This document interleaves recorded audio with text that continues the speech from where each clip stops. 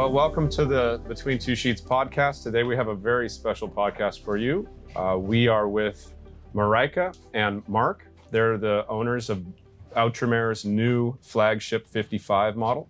They've had quite a journey, and they've had quite an accident recently. We're going to get into that on the podcast. We're going to get into their thoughts on the boat. We're going to get into who they are, how they got into sailing, and how they ended up with this magnificent boat. If you're listening to the recorded version of this podcast, I urge you to go to Sailing Zingaro YouTube channel and watch this one, just because we're going to have a lot of B-roll of the boat, and we're going to get a tour, and we're going to see all of the broken parts from the accident, and we're going to hear what Outremer is doing for you guys and how you're going to fix this, because this is a pretty intense problem. It's one of those problems where logistically, some things are not possible to repair. So I heard that Outremer was up all night last night with their engineering team trying to figure out how to get these guys back on the road because they're part of the Outremer rally.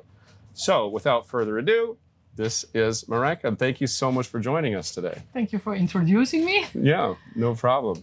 So firstly, I'd just like to get a little bit about your story and where you're from, how you got into sailing, how you convinced your husband to get you, Outremer 55. For my birthday. For your birthday. Yeah. I started sailing when I was really young. I think I was about 6 years old when my father bought a boat. It was actually a Swallow 2. So I was sailing since I was young, and it was always my dream to go around the world when I grew up. And ever since you were a little kid, you had that dream? Since a little kid, I had a dream to go around the world once. Do you remember what sparked that dream? I don't know. Was it a book? I just loved sailing. I read a lot of books about sailing. Every time when I found a blog of somebody or a book, I read everything. I loved it. The adventures going around the world and seeing all different cultures, and it was just a dream. And then when I met Mark 25 years ago, he told me I wanted to learn sailing. I'm not against it, because he couldn't sail at that moment. But to be honest, I'm never ever going to be with you around the world, because I want to see land always. So actually we bought a house together on a lake in Holland, and we started sailing with smaller boats on that lake, and with a Nacra, with a small catamaran. And we rented boats all over the world together. So that was the first things that we were doing. And then actually 5 or 6 years ago, we said we would like to have a little bit bigger boat for on the lake with a cabin in it. And then I went on the internet looking for a boat, and actually I found exactly the boat that I sold 22 years ago, that I had when I was in my 20s. The same boat? Exactly the same boat was for sale at that moment. And we actually, my ex-husband and me, we sold it to an older couple in, I think it was 1992. And 22 years later, they had it for sale, and they really, they took so good care of the boat. It was actually more beautiful than when we sold it 22 years later. What are the chances? And then Mark and me, we said we just buy it back. And it's a beautiful Rifle 34. So we started sailing in Holland a little bit together on the Outremer and to the islands in the north of Holland, and a little bit at sea. And then Mark, he was really enjoying it. He was just enjoying it. And then he said, okay, I think I can lead a life like this, but then I want a little bit bigger boat. So we bought a Lagoon 39 and brought it to Holland. And then we started sailing. So the first trip that we did was to the north of Norway, to the Lofoten, above the Arctic Circle. Oh, that must have been sweet. And for him that was nice, because it was along the coast of Norway. But it was also lots of not seeing land. So he slowly got used to that. So after sailing for a year in the Lagoon 39, Mark said, no, we're going to sell it, and we're going to buy a Lagoon 52. So for me, that was a big step, and I was very afraid of it. And but we were extremely happy with that boat. It was a beautiful boat. It sailed well. We had a huge storm with it, and actually it performed very good. Yeah, and then after I think 3.5 years in the lagoon, we made the next step to this Outremer 55. And slowly we were sailing more and more. We were not seeing land. Mark got used to it.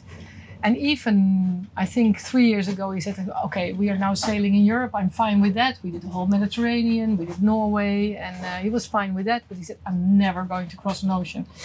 The guy is not very reliable, I have to tell you. We won't tell him that. No, we don't tell him. But a year later, he said, I think I'm ready. We're crossing the ocean. Because I was really happy sailing. Wow, he was the one. He was the one, yeah, because I didn't push him. Because I was like, if you don't want, I'm totally happy sailing in Europe. I had everything I wanted. I had a beautiful lagoon, sailing in the Mediterranean, so I had no complaints. But then a year later, he said, yeah, let's cross the ocean. I was like, okay, we will do that. So we did cross the ocean. We went with the Ark, with the Lagoon 52, and we were planning to go to the west coast of America for the hurricane season. But then COVID came, lockdown came, and we couldn't go anywhere anymore. We were locked down in the BVI, and decided after 1.5 months in the BVI, we decided to sail back to Holland. And because we already bought the new Outremer, we had the Lagoon 52 for sale. And we sold it in Holland, and then we were 1 year without a boat, and we we filmed the whole process of the building of this boat. Oh, really? Yes. You got to go all on YouTube, and all the choices that we made. Are we going to do a rotating mast? Yes or no? What are the advantages, disadvantages for us? It's not like science. Okay, we're going to get into that. Yeah, it's only our choices that we made. Okay. So it's not that we are saying that we are the truth. Everybody makes different choices. But we filmed everything and why we made our choices. And we did that the whole year. And that helped us through the lockdowns. So we were a lot in La Grande Motte. Wait, I'm sorry. I'm misunderstanding. You were locked down in the BVIs with your lagoon, and then you flew back to France? No, we sailed the boat back to Holland. Oh, you sailed back during lockdown, during the beginning of the pandemic, and then sailed to France and. No, we sailed to Holland. Okay. And our Dutch lagoon dealer was there, so we put the boat there, close to the Dutch lagoon dealer in Stavoren, and there we sold the boat, and that was pretty easy because we have this YouTube channel. Yeah. So it was actually one of our followers who's now really happy with that boat. Really? Yeah. Beautiful. Yeah. And then you were able to go and film most of the production of the Outremer. Exactly. Yeah, wow. The whole production, we filmed everything. We filmed all our choices, sail configuration, electronics, electrics, everything. Colors, interior. Is the orange standard? Yeah, no, everything here is a little bit different from the standard because we got a chance to go to Nantes to the interior designer of Outremer, because most Outremers are designed with a little bit fast image in it. And we prefer to have a homely image, so a little bit old-fashioned, a little bit more wood, a little bit darker colors.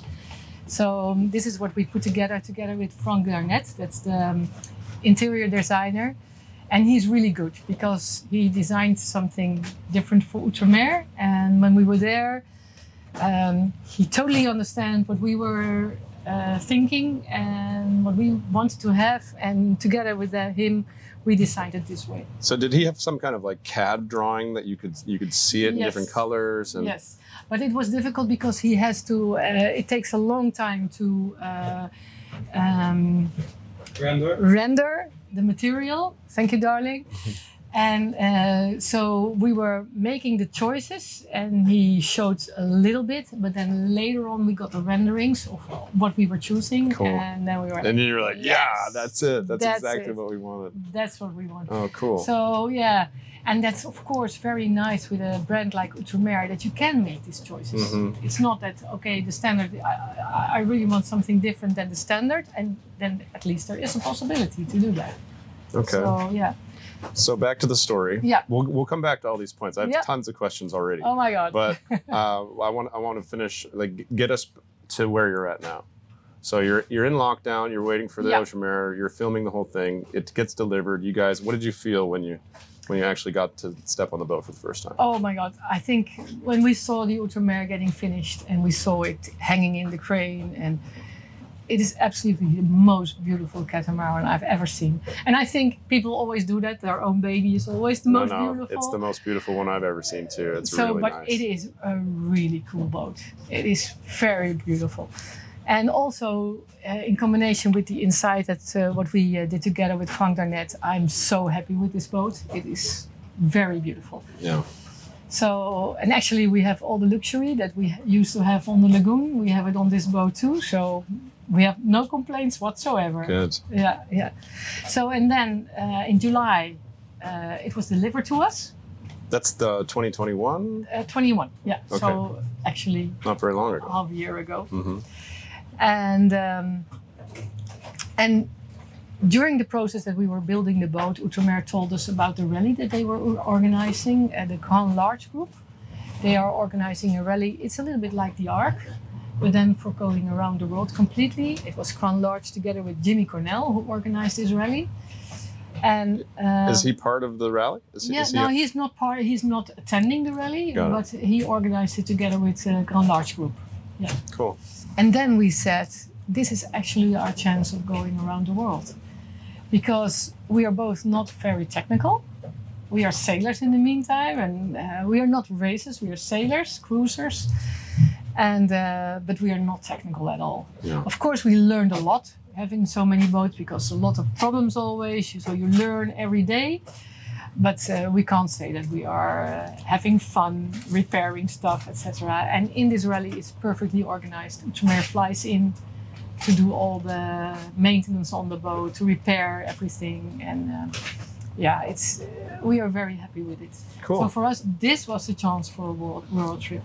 And this would be, a lot of people that choose to go on rallies choose to go on them because there's strength in numbers. There's a big team of people. The people that organize the rally organize everything. So you get marinas, check-ins. Yeah. All of that is like, okay, look, we've already taken care of all of it. Yeah, exactly. It's going to be, very, very smooth for everyone. And man, I tell you, with all of the problems that I've had with logistics, it is so nice. I mean, I used to say that I'll never go on a rally because I want to be independent and I want to be on my schedule, but I can absolutely see the draw. But this, I can understand exactly your arguments for not going on a rally, but actually this rally is only 30 boats. We can choose our time. Actually, the Atlantic crossing, nobody started on the date that was scheduled for it. Oh, really? So it is just, you have so much freedom within the schedule that we are having. And another thing that you didn't mention that I think is a real advantage is the social advantage. Yeah, of course. We are like a small village, like 30 boats. Everybody knows each other. And then you meet that one, and then you meet the other one. And everybody has a lot of freedom. Like from now, we are sailing from Martinique to Panama. But there are guys going through, we went to Venezuela and the ABC Islands and then Colombia. But there are also guys going north and then going to Panama. There are people going straight and having to work in the meantime, put the boat in Panama for a while. So everybody's free to do whatever they want. Interesting. And then there is this period in the beginning of March where everybody, except for us and Spec Eend, I will tell that story later, going through the canal. Yeah. Well, I would suggest before you get through the canal, I know you guys are going to be behind and you guys are going to want to make up time. Yeah. See the San Blas Islands. Yeah. Spend at least a week there. It's a beautiful place, beautiful.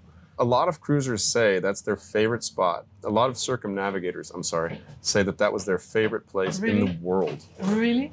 You gotta have see to it. go You there. have to see it. Spend a week and then skip all the rest. Yeah, because we have already seen the Galapagos in one of our holidays in 2013 it was. So the Galapagos, we know we had a beautiful holiday there. So we don't mind skipping the Galapagos, but we want to be with the group again before we are crossing the Pacific. Perfect. So, and then do the Marquesas together. So we hope to catch up there. but a miracle would happen if we can reach that goal. Yeah. Yeah, well, we'll see. Yeah. I think the miracle is going to happen for you guys. It looks like it. So, yeah. So look, you guys, we're on the boat right now, and if you hear things moving, it's blowing quite a blow today. It's probably gusting to 30, 35 knots, and you can hear the traveler from the jib, from the self-tacking jib, kind of moving around, and some lines vibrating. So if you hear those sounds, that's what that is. Okay, so that gets you up to this point. Now, you guys had very recently a fairly large accident with the boat. Can you explain a little bit about that? Yeah, Mark, can you come over and help me with that? Because maybe it's time to introduce the man of the household. Yeah. Because I'm getting a little bit emotional if I'm talking about that. What are we talking now? About the crash. About the crash. Yeah. So what happened with that? Well, first we left Bonaire in strange circumstances, as our best friends on the rally had to fly home all of a sudden for medical reasons. She found out on Bonaire that they had to go home as fast as possible, so they had to leave the boat there, probably selling spec paint. Oh no! Now, so this is so awkward. We planned to be with them about 3 years, and then all of a sudden, we had to continue, and they were gone. So in that condition, we were leaving Bonaire, and hoping to be able to get a rest along the route to Panama. And the first try we did was in Curaçao. So we were called by the Coast Guard and asked for our attentions. Well, we explained that we only wanted to be on anchor for the night and have a rest, and then continue in the morning. But several tries and it didn't matter that we didn't want to come ashore or whatever. It was only possible if we cleared in all the way and got a PCR test and everything, and that would have slowed us down way too much. So and make us even more tired, because that was the reason why we want to stop, just to sleep. In the end, the guy said to us after several attempts, he said, "No, you're not allowed." And then he ended the conversation with, "Yeah, stay safe." And then we were like laughing, because we said we asked this permission to stay safe. They say no. We arrived here in the middle of the night, 4 a.m. So we just dropped anchor in a spot that we knew we would be, or at least we thought we would be safe.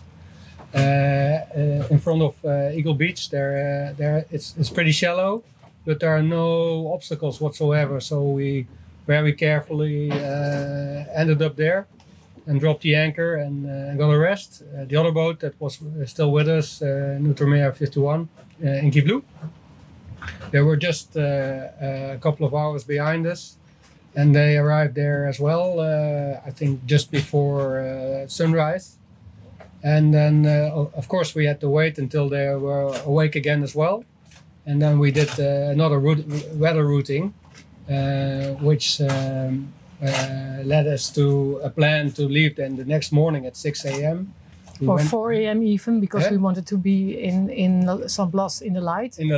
So somewhere in the middle of the night. You can't arrive in San Blas in the middle of the night. No, that's a very dangerous archipelago. Yeah, so we planned to leave. We just had to do it like this, out of safety. Even if we wouldn't have been that tired, then even then we would have had to do it like this. But apparently it's not an option. So the rules are different. You have to check in here. You have to do PCR tests as well. That's correct, yeah. Whether you go on land or not. So let me get this right, just to make sure I understand. You guys pulled in, anchored at Eagle Beach for one night. Your friends pulled in a few hours after you. Yeah. And then the next day you did some weather routing and you stayed there for another day, and then in the next night, so we arrived in one night, and the next night we wanted to leave. So we slept most of the day and went to bed very early. I was in bed at 8, I think. Yeah. So I was really deep asleep when it happened. Oh, what time did the boat hit you? Well, I was still editing here a little bit, and but Marijke urged me to come to bed early as well, so I would be fit the next day. And I would do the same if I but were on the boat. I would urge you to come to bed. thanks, buddy. But I wish I wouldn't have, because I went to bed just after 9, and at 9:30 we were hit. Oh no! So if I would have stayed up, if I would have watched one additional episode on Netflix or whatever, then all the lights would have been well. Yeah, but then it's still, not even sure, because then still he would have might have hit us. It's well. They've been really friendly to us afterwards, so I don't want to say bad things about them. But let's put it this way: the boat that hit us has a very large bow with a huge bowsprit, and it's really difficult to see to look forward on it. Yeah, it's about 100-foot ship, wood with a very pronounced bow, and then a bowsprit in the front. So yeah, exactly. I'm sure that captain has made this trip 3 times per day for the last 10 years, and there's not ever anybody there. Never. So it was just bad timing and a bad anchorage very spot. bad luck. Yep. And we haven't seen it happening, of course, so we can't be too precise, but just looking at the damage, it's pretty clear what happened. He must have hit our bridle and the anchor chain first. Yeah. Because if that ship would have hit us directly, then it would have sunk. It would have I don't hold the want boat to. for sure. I don't even want to think about that. So because yeah, it looks like what happened was they hit your bridle, and then the boat just got sucked into the boat, and it snapped the front off. Yeah. And you're really lucky that it didn't even touch the bows at all. Yeah, I mean, a little bit on you one got bow, a but it's. little scrape. I mean, Yeah. that's 10 minutes Yeah, of work. that's- Let's well, say 10 hours, but But then also we are extremely lucky because this boat is so strong. The connection with the crossbeam is completely damaged. It's total loss. But the connection of the crossbeam and the bow, you don't even see a scratch. Nothing. or any gel coat cracks or anything, Nothing. because that took a very big amount of stress. there's if you look closely, you can even see there's a bend in the crossbeam. Mhm. Yeah, it's going like it's this a little now. bit like that's a banana. that's no? because your rigging is still tight. Yeah, and the A-frame broke, of course. Yeah. So that's the reason Yeah, why. but even then, there's no crack whatsoever in the attachments to the hull. So that must be really, really, really strong. Yeah. Yeah, but when you come out of bed, and I was in a really deep sleep already. When you come out of bed, and the first thing you see is that the sheet is not tightened anymore; it's Oh, loose. boy. So you see the boom. So I was like, Mark, watch out because the mast might not be stable. Yeah. So we immediately supported the mast with 2 halyards on the bows, on the front cleats, and and then you're starting to realize what happened to you. So I'm so sorry, guys. Yeah. That sucks. So basically, this is the problem. They broke a piece of the boat that is 7 meters by 5 meters. Yeah. It's like a cross. the entire length from the bridge deck all the way forward to the bowsprit and the cross member and the A-frame is all one piece, and it's made in a huge factory in France. So if the boat's there, they can make another one, but it's going to take them 6 months to make it. And then how do they ship it down here? It doesn't fit in a plane, doesn't fit in a container, it doesn't fit on a ship.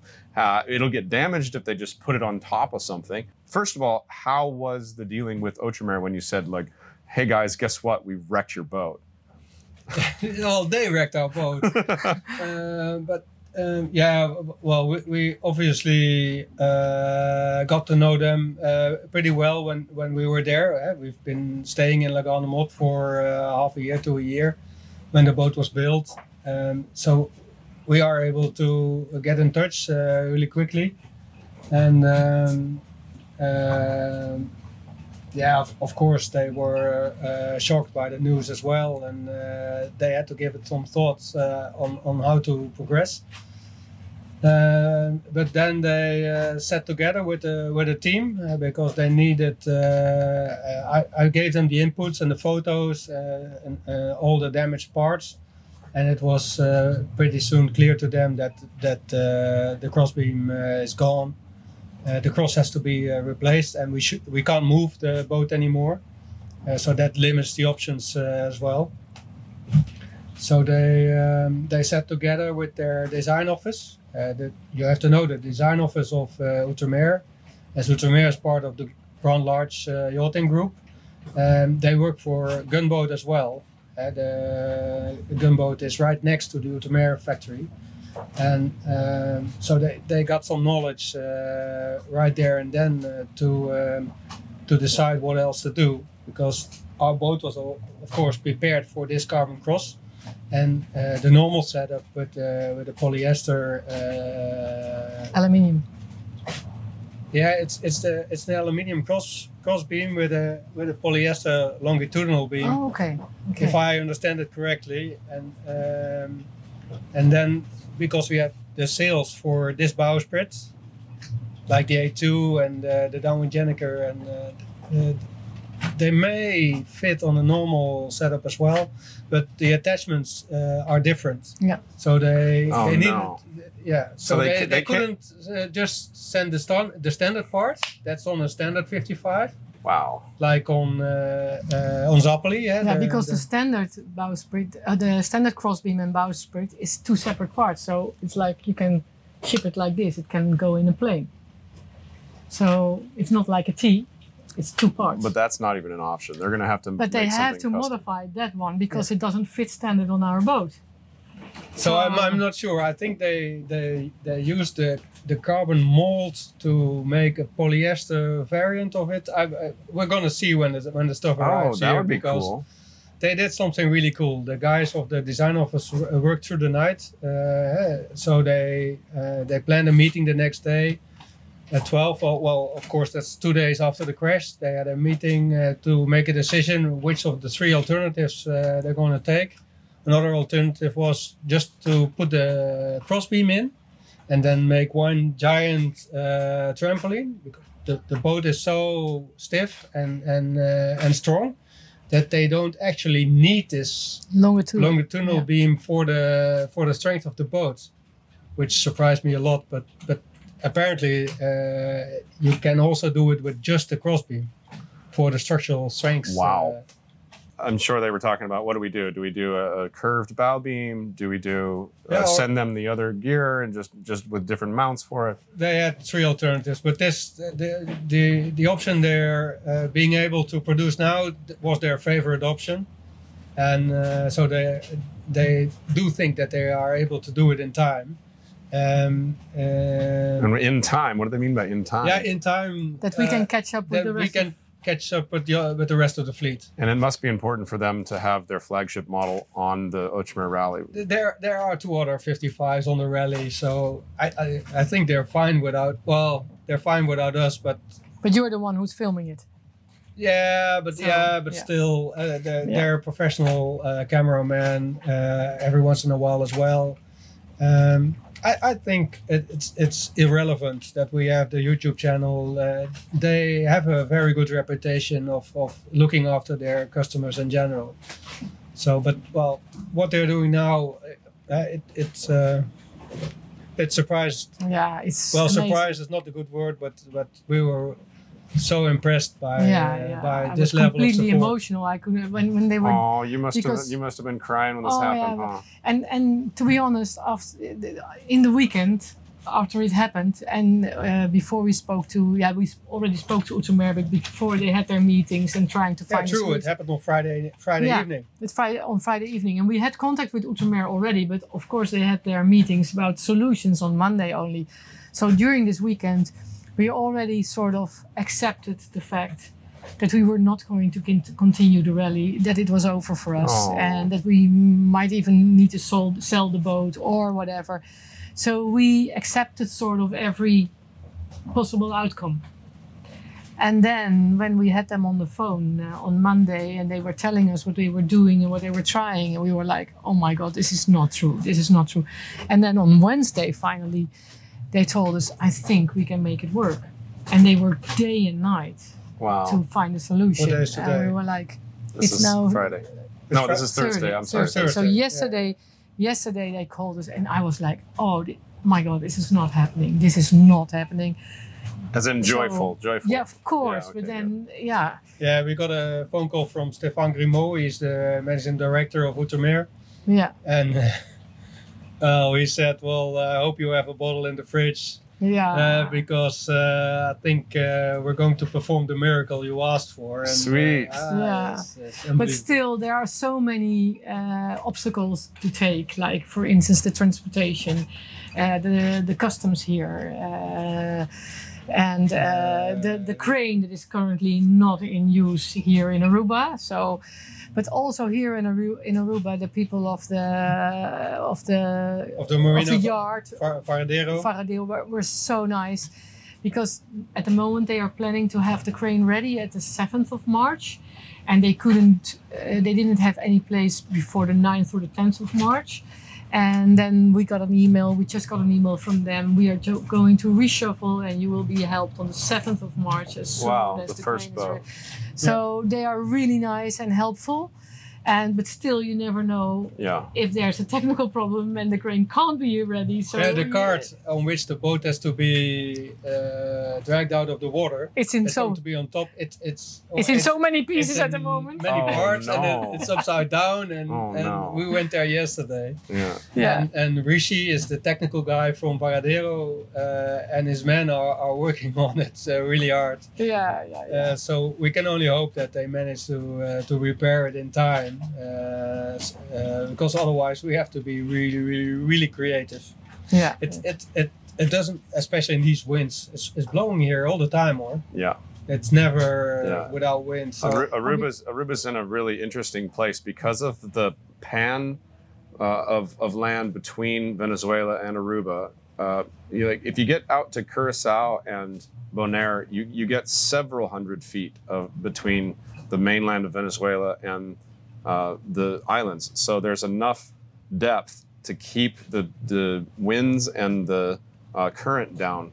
But right here, we're the closest of the three islands to Venezuela, and there's not a lot of depth in between. It's only about 300 feet of water in between, and it's kind of flat. So for some reason, Aruba gets the strongest trade winds in almost any of the Caribbean, and it's always blowing 20. Today it's blowing, 31 you just saw? Yeah.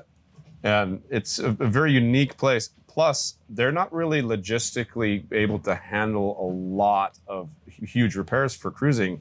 I mean, this isn't a place that a lot of people stop, just because it's not got a very good anchorage. You move around a lot. It's not as comfortable as, say, Curacao, where you're up inside a real nice bay.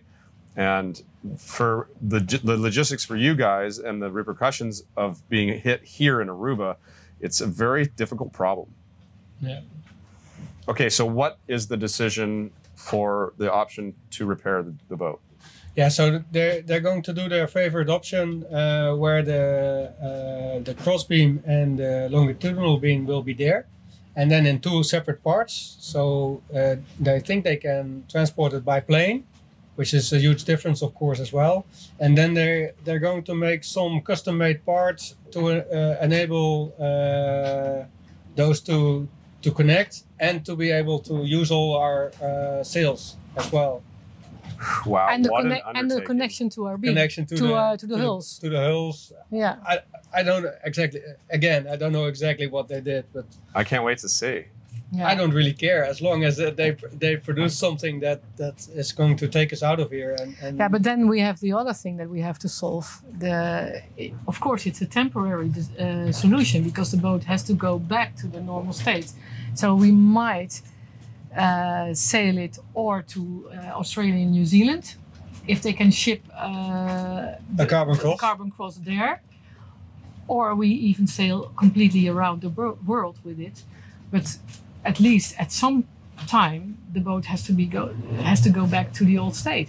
Yes, before it sells, it needs to be back into its base. So it is a sort of a temporary solution. So the insurance company also has to agree to that. And they have to pay twice, basically.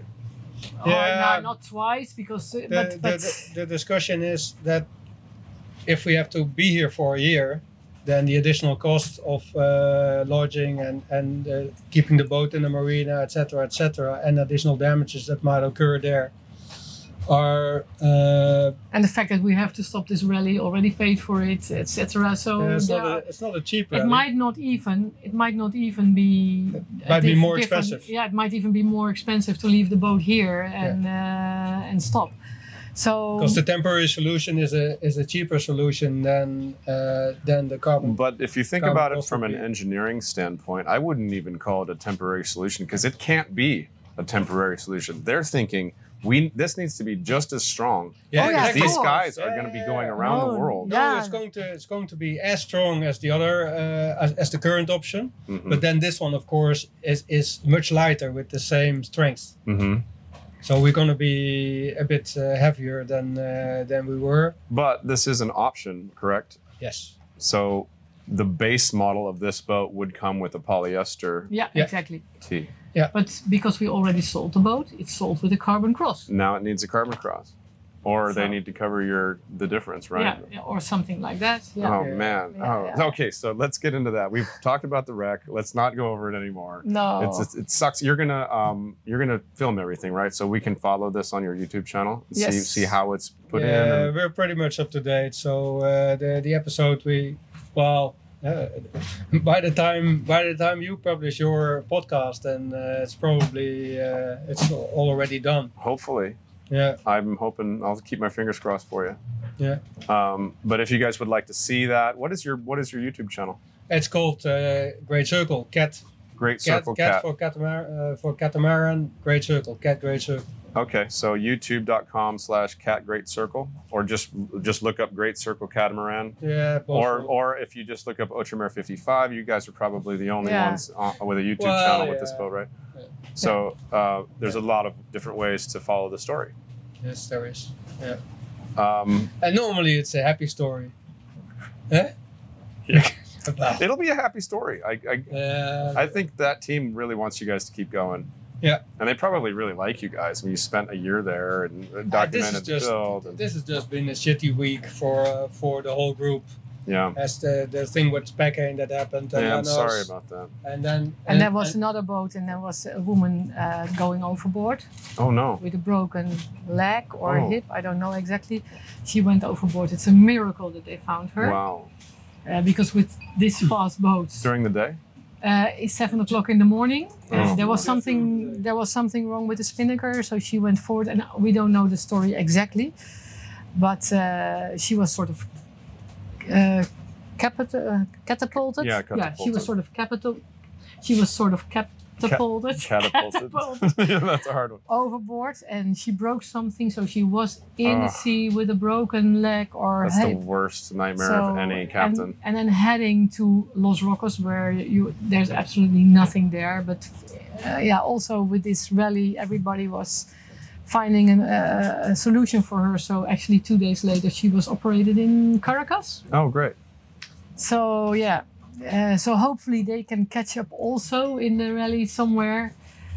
But for Speckane, it's over. So it was a very sad couple of weeks. Yeah. Well, I hope it gets better. Yeah, hopefully too. At least we have some hope now too. So there's still a lot of things that can go wrong for us, but there is hope.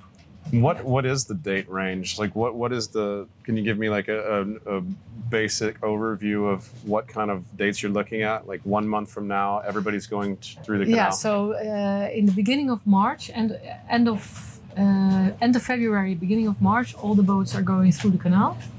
Then they are going to the Galapagos, and they leave the Galapagos on the 1st of April for the big ocean crossing to the Marquesas. And so it's February 17 now, and if you can get the boat finished by the last week of March, go through the canal really fast, and then you can. And then we can catch up on the Marquesas. Well, At least then we can do the big ocean crossing together. That's what we are hoping for. Yeah. Well, you're going to be a lot faster than a lot of those boats, so maybe Yeah, you but there can are spin. a lot of fast Outremers in the group. Oh, that's true. So there are some monohulls, Allures and Garcias, and of course they are slower than us. And but we can be fast. Yeah, we can catch up with them. That's not a problem. So yeah. Test that fix. Exactly. Yeah. Yeah. Let them know if it works. Yeah. Yeah. All right. So Let's go back. I had a few questions from this story. Yeah, tell us. We're going to start at the beginning with not the beginning with your swallow, but with the 39-foot lagoon that you had. Yes. Did you buy that new from the factory? Yeah, we bought that new from the factory, and we actually brought it from Les Sables d'Olonne, where it was built, to Holland in September over the Gulf of Biscay. That was actually for me also the first time that I was on the ocean, because I was sailing on the North Sea and in Scandinavia before. And then I was thinking, he always wanted to see shore, but he's not going to see shore when we are going to do this. But I don't know if Let's just not tell him. Yeah, exactly. I don't know if he realizes that. So he slowly got used to it. So we hopped along the coast and on the islands in the Gulf of Biscay to Brest, and then up to Holland. And then the boat was with Nautisch Kwartier. That's the dealer of Lagoon in Holland. In the whole winter, and they installed a water maker and a washing machine and did all kinds of stuff. And in April, with the snow still on deck, we left for Norway. So yeah, and that was an amazing trip. I was going to ask that. That was my next question. Beautiful. The Lofoten, it is so beautiful. So and the midnight sun. We crossed the Arctic Circle in the midnight sun. It was an amazing trip. And then he was also sold for bigger trips with the boat. He said, "This is absolutely the life I like." Nice. When we just met, he was like, sailing. Okay, we're going to try on the lake. But that was how we started. Yeah, and beautiful. then in 2016, when we went to Norway and back, he was completely sold. Uh-huh. And Tell it yourself, Mark. You were sold. Or not?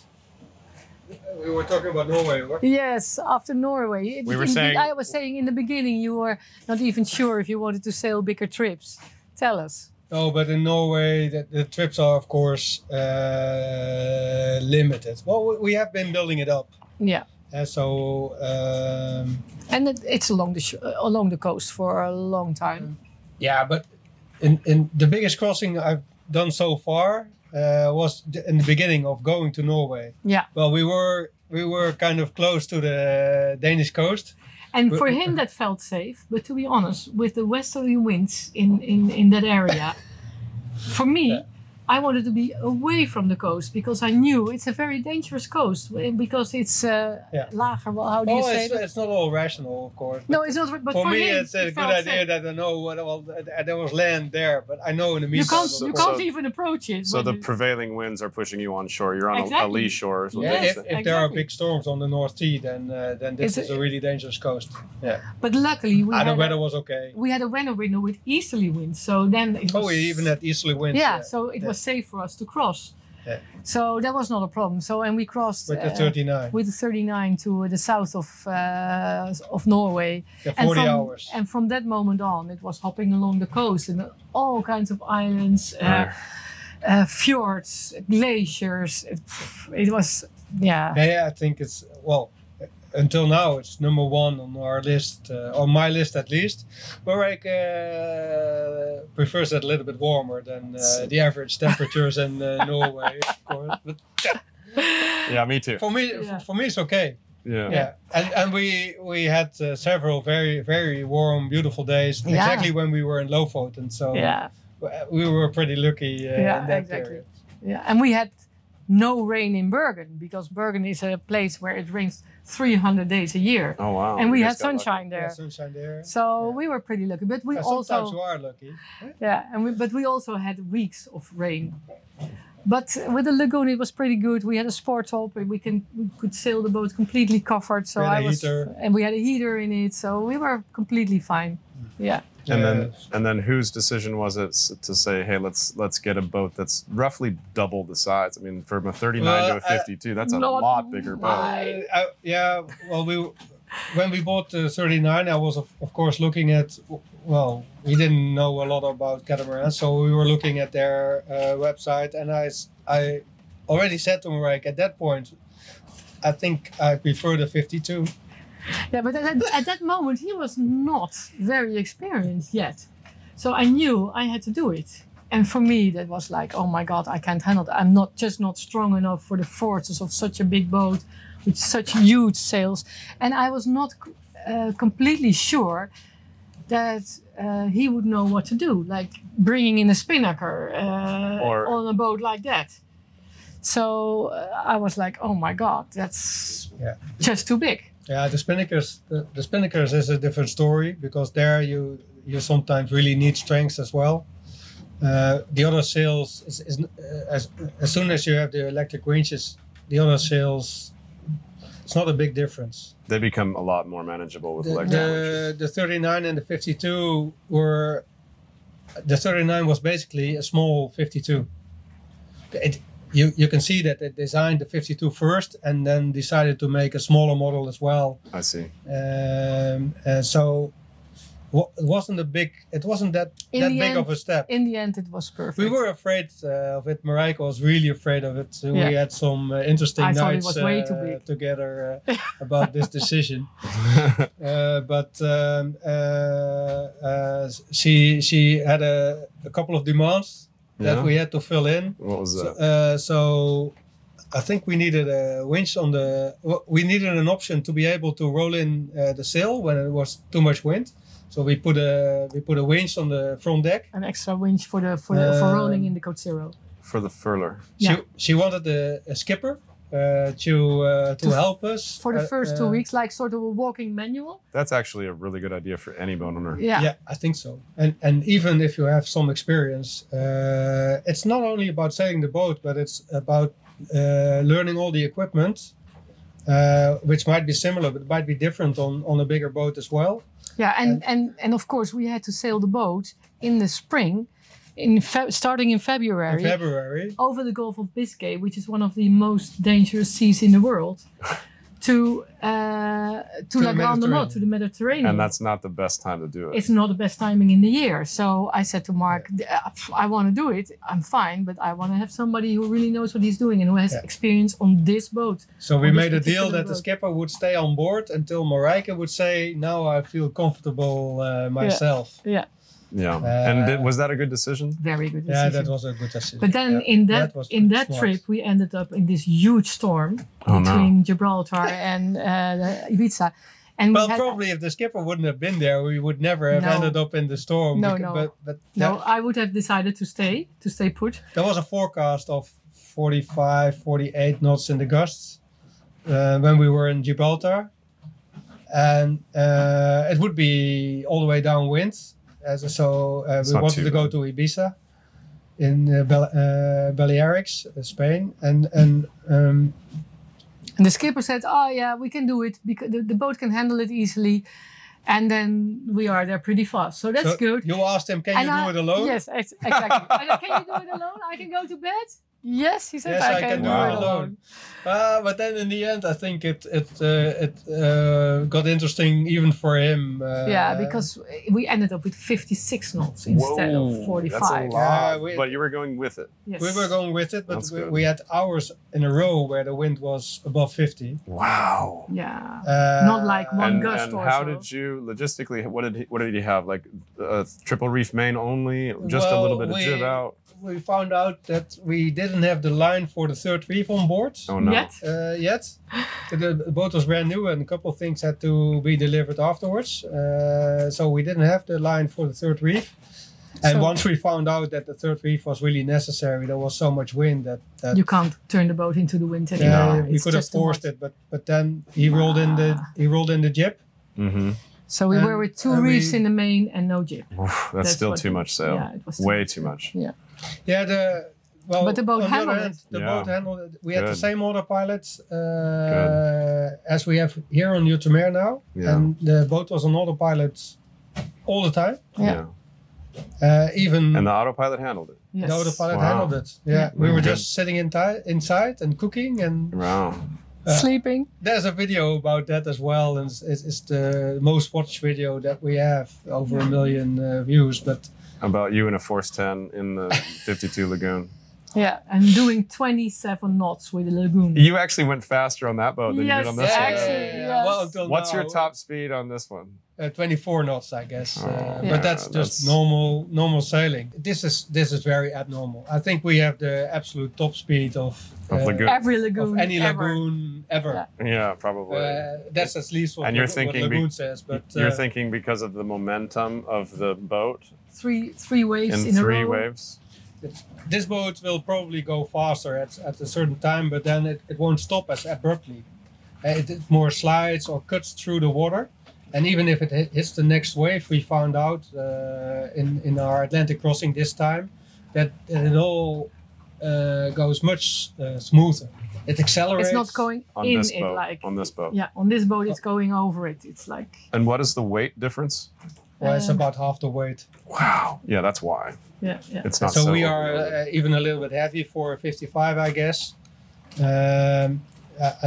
We know of two other 55s that are probably under 15 tons, loaded with fuel and water and everything on, and we're probably just above 16 tons. But our lagoon fully loaded was 27. Wow. So it's That's more than my it's a big oyster. difference. My oyster is 22. Oh yeah. That's yeah, amazing. Yeah. And that's solid fiberglass. Yeah. Yeah. So, what are your thoughts on the differences of the two boats, and what do you like and dislike about both?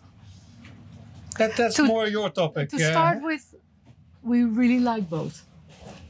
No negative thoughts about lagoon at all. well, at because least we- not about the 52 we had. No, we had a very good time on it, and it kept us safe through the storm. So we have no complaints whatsoever. But it's totally different. It's like this is a different.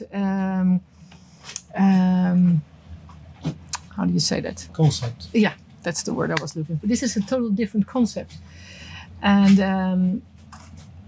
I think in this stage of our experience, we were ready for an Outremer. It's more complex to sail. We have several front sails, so it's a lot of work. You lost a lot of kilos working on this boat. Yeah, but it depends when you're going to do what we're doing now, sailing around the world. Yeah. I think I can't imagine for us, for our situation, a better boat than Outremer No. that we have now. But if you have a home base on the Med somewhere and you just do day cruising and you want to be with a lot of friends partying on the boat, then the lagoon is lagoon would be a perfect. very good solution, I guess.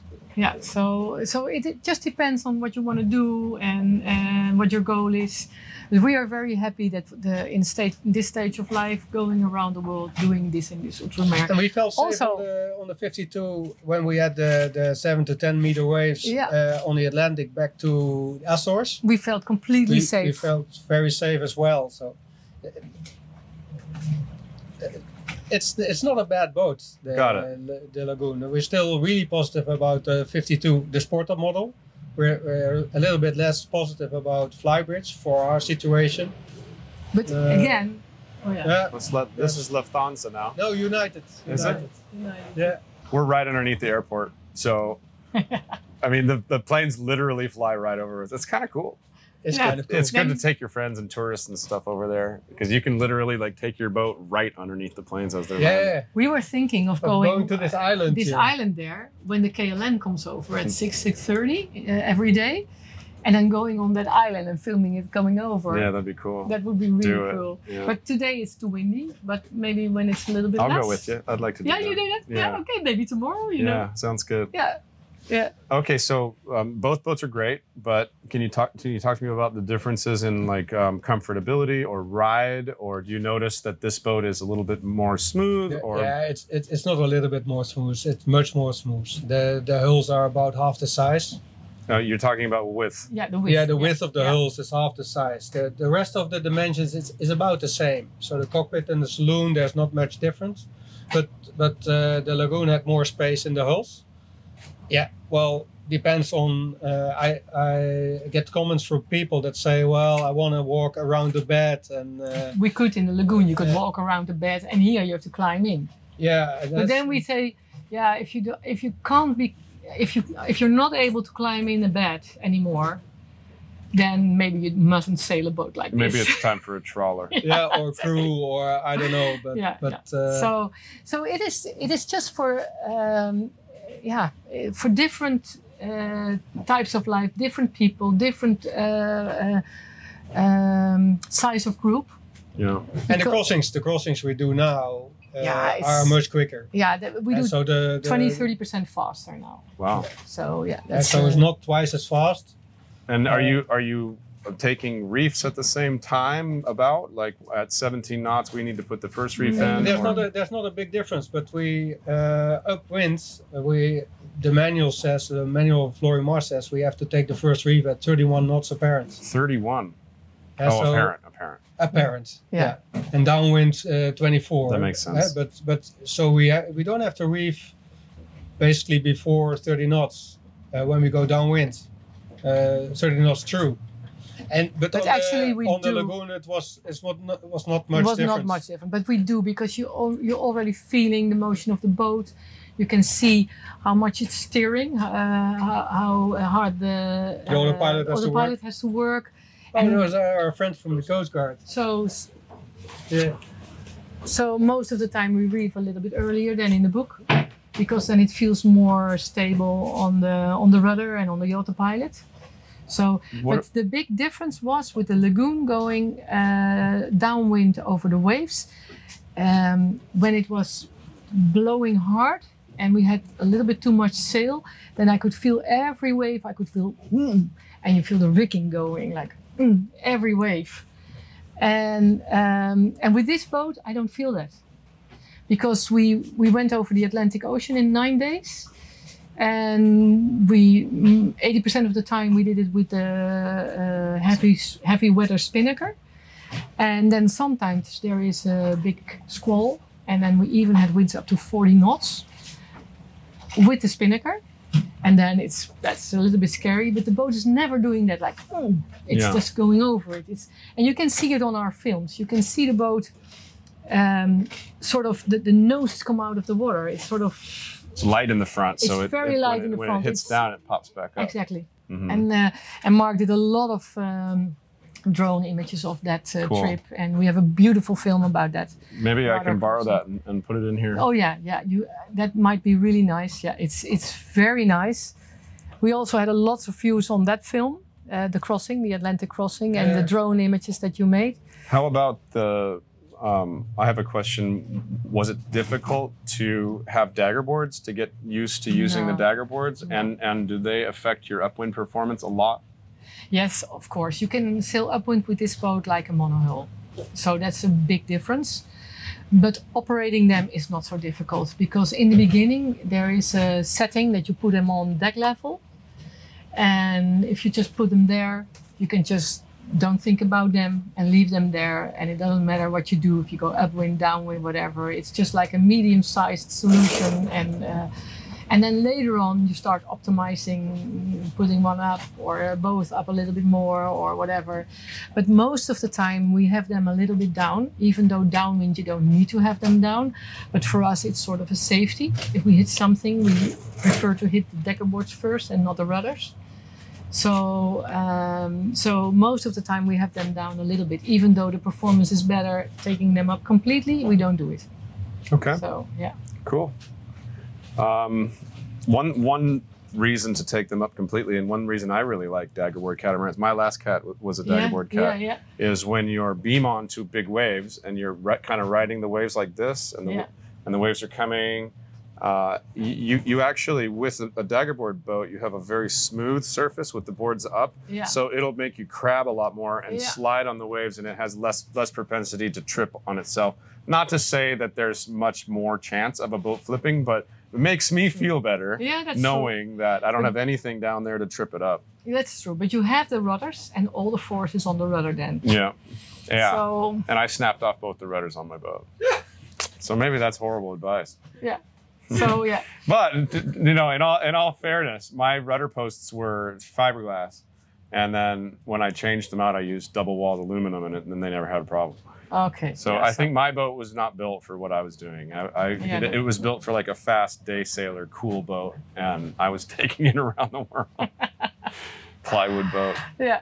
Yeah, and I think this boat is really made for going around the world. Yeah, I think, yeah, looks like especially after the crash.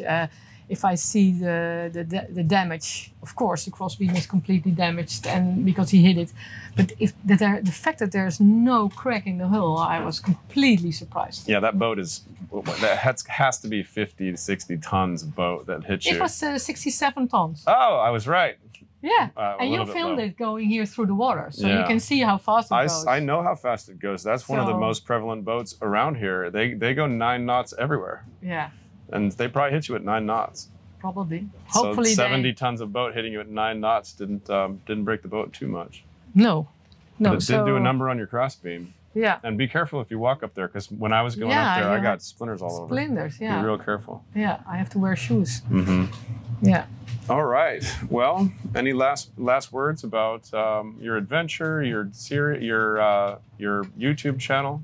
So cross your fingers that we are going to continue. Both of them crossed because for you. There's so much that can go wrong still. So even though Outremer does his utmost, everything can go wrong with the crane, with the customs, whatever. So cross your fingers that we can continue our Cat Crate Circle YouTube channel. Yeah.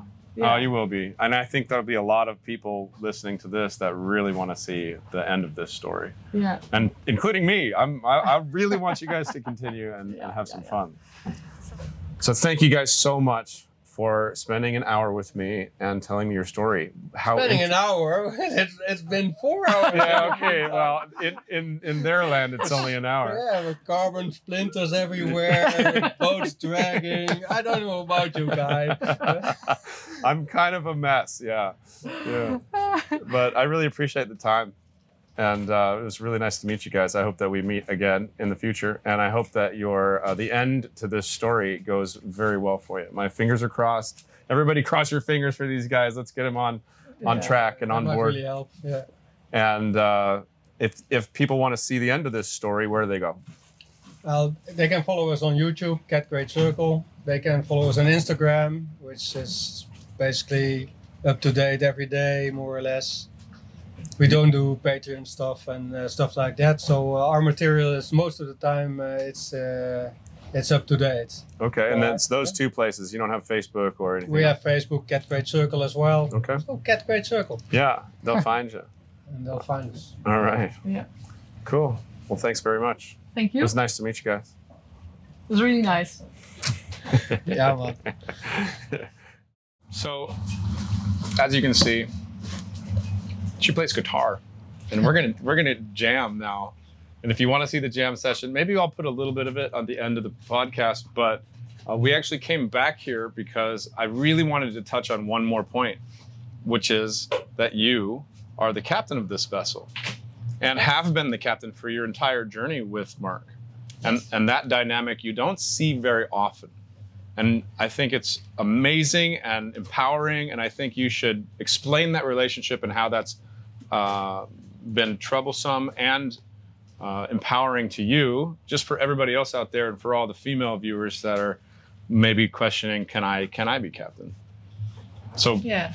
And please can you do that without completely depowering me? I know I'm just a deck slave, but let me keep a little bit of dignity here. Yeah, of course. I was the captain in the beginning because actually everything Mark learned he learned it from me, because when we met each other, he was not a sailor. He didn't sail at all. So of course it was logical that when we were sailing together that I was the captain. And you were talking about dynamics. Sometimes when we started our trip with the lagoon, the first year it was fine because he just tried to learn everything from me, and he believed me in everything I said. But then the next year he had already a lot of knowledge. And then he started questioning. And then suddenly it was, why? Because last year you said this and now I have to do that. So, and he has very extremely good memory, so he remembers everything. So sometimes you act differently in a different situation, depending on where the wind comes from. Are there waves, yes or no?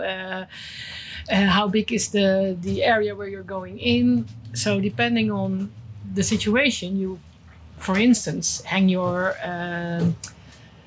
fenders out before you go in a harbor or a lock, or you do it afterwards, depending on how many waves are there outside, how much time do you have inside. And but then he was confronting me. Last year you said I have to do it outside. Now you say I have to do it inside. You know what my answer to that is? Just do what I say. Yeah. But the funny thing is, when we were working, we were both in IT. We always worked together, and he was always my boss. So I had to do what he was saying. Wow. And now on the boat, it's the other way around. And that's not always easy. Yeah. But I would encourage all the women who had sailed in the past and find a partner that can't sail, just go for it, do it. Don't be afraid. It's not only the man who can do it on his own, it's only the women. So it's also the women, sorry. Yeah. Good. Yeah. So so we just started, and that's the reason why I wanted to start in a small boat, and that's the reason why I had problems going to a bigger boat, because I wanted to know that I could handle the boat on my own. Yeah. And because I don't have the muscles that he has. Wow. That's an interesting dynamic. So so that's the reason why we built it up like this. And to be honest, now Mark, now your story comes. To be honest, now I don't need to be the captain anymore. He is extremely capable of dealing the boat on his own. No, but you still need to be the captain, because you have a much better overview of everything what happens on board. Yeah, that's true. I can steer the boat. That's a different thing. That's true. I have an overview. So when we are working together, Mark is always doing all the heavy stuff. So he's handling the sails on the foredeck. He is doing the lines and the fenders and all the heavy stuff. And I'm always standing on the rudder and doing the winches. So I just try to oversee the whole boat and see everything, and just can say like. So it's still, even now, you are the captain of the boat. Yes. She will remain the captain. And if the boat's hailed, do you get on the radio? What is hailed? Hailed means if it's called, if somebody calls you. We can both do it, but I'm the only one who have my papers for that. Mm-hmm. But yeah, sometimes it's him, sometimes it's me. And you're better with officials. I'm absolutely better with it. Because sometimes they Mark doesn't have patience. No. And much better. Yeah. And has this dynamic ever hurt your relationship? Like, has there ever been a time where you just had to be like, listen, I'm the captain, you sit down and shut up? Yes, I did. Yes? Yeah. I did that once or twice maybe, and that's not nice. No, but and people, and when a man does that, it's pretty normal. Yeah. Because he's the captain, and when a woman does that, then she's a bitch. Mm. So it is. Yeah, but there has to be. I mean, yeah. Every once in a while, there just has to be a line. There has to be a captain. That's on a boat. There has to be someone that's in charge, because otherwise, it's too many people making too many decisions, and then it's indecision. And then if indecision goes along too far, in points of crisis where you only have seconds to, put halyards on the front of your bow before it just rips up the beam and the whole mast falls in the water. You need that to happen, and you need to know who's captain. Yeah, that's true. And because since he is learning a lot more, we have a lot more discussions, of course. And then I found myself sometimes like, shut your mouth and do it. So that's what I wanted to hear. Yeah, that's what I did at Mark. Sorry, yeah. That's what you're fishing for. Right? Yeah, that's exactly right. But you know I did that. I wanted to picture you with your tail between your legs. Okay. Okay. Don't picture me with my tail between my legs, please. Oh man, that's funny. Yeah. He's a good sport. But most of the time, it is we are just a really good team. Good. And he is way better in all the electronics.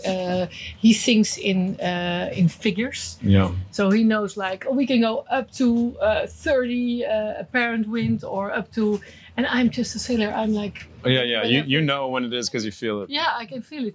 So sometimes I'm asking him, Mark, with this sail, how much apparent can we have? That's a great dynamic, actually. It's good that you have both. Yeah. That way he can back you up. So and also like he programs all the screens. He put guard zones in the radar.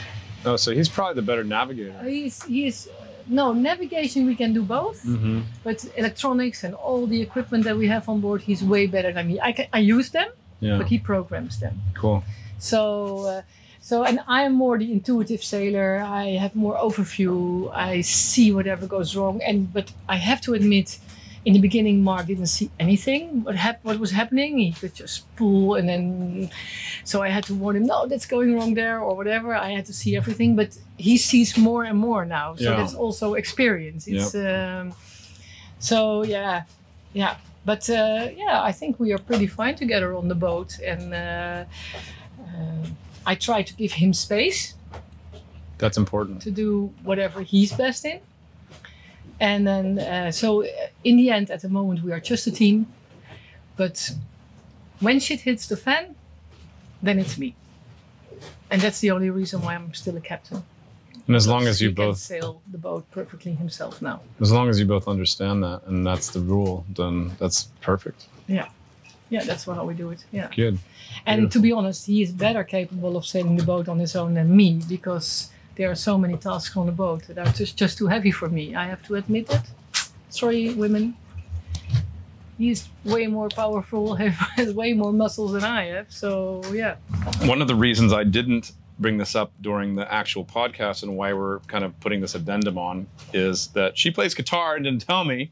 And when we went back to my boat to have lunch, I have a guitar and we started jamming. I'm like, oh man, we need to put this on the end of the podcast.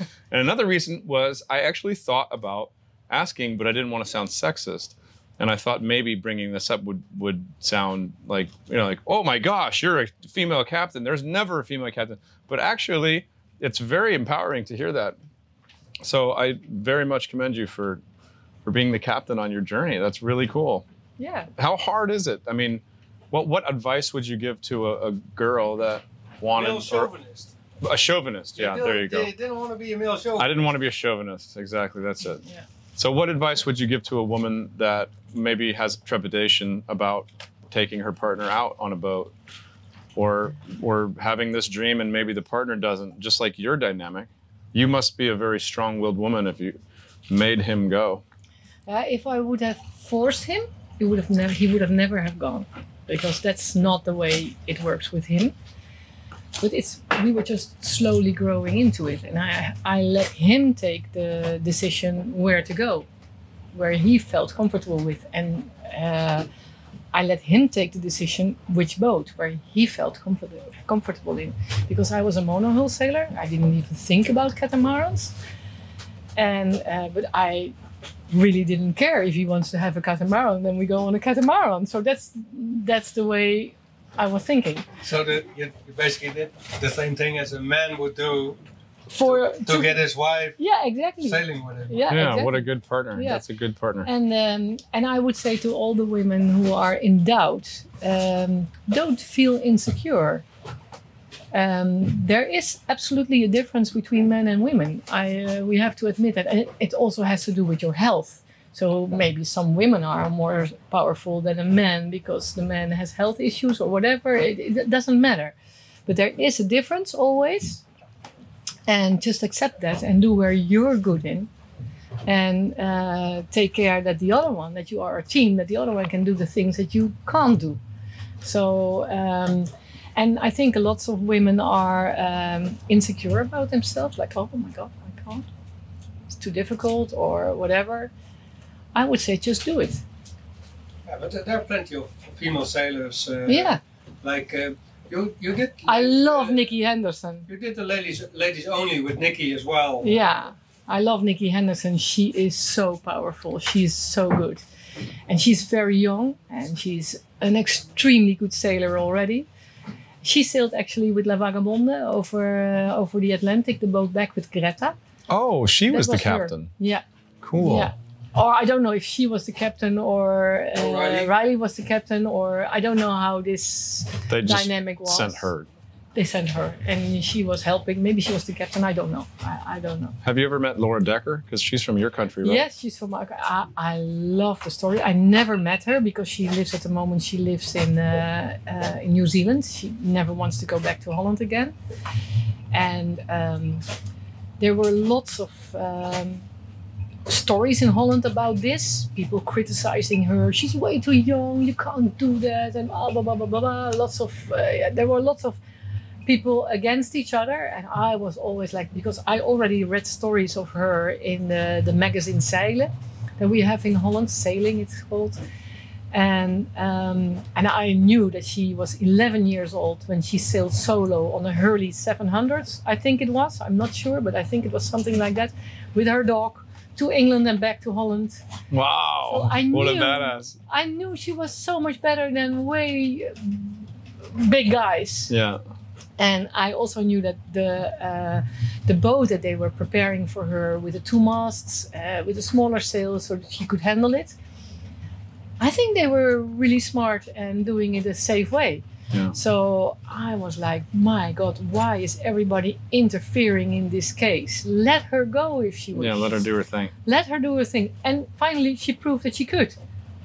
So, but she really had to escape from Holland and escape from the government and all the rules and etc. She really had to. That's one of the reasons I'm out here.